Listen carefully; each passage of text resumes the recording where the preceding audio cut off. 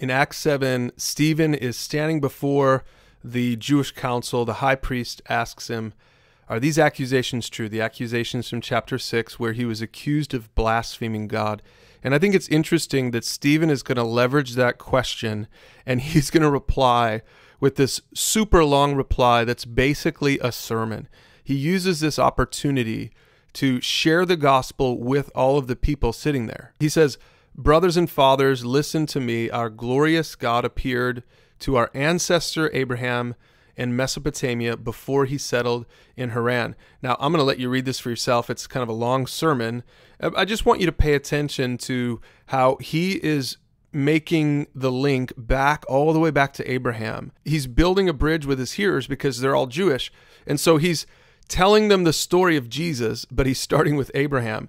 And you'll notice he starts talking about Moses, and he talks about the patriarchs, and he talks about the famine and Pharaoh, and he talks about, all these things as he's telling this story to make sure that they understood that he wasn't dumb. He understood the scriptures, but he recognized that Jesus was the fulfillment of the scriptures. So again, you can see me scrolling here.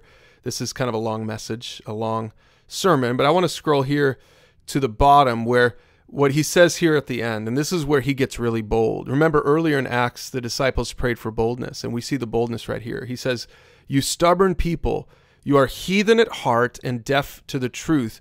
Must you forever resist the Holy Spirit?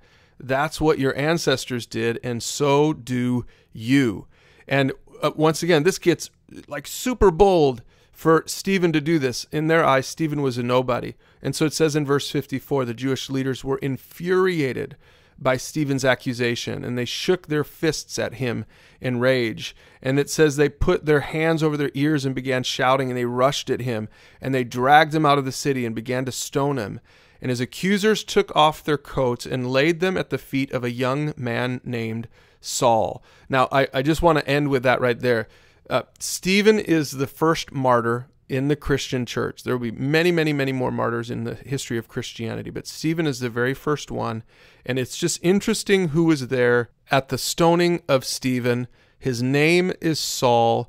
He's a Pharisee. He's up and coming.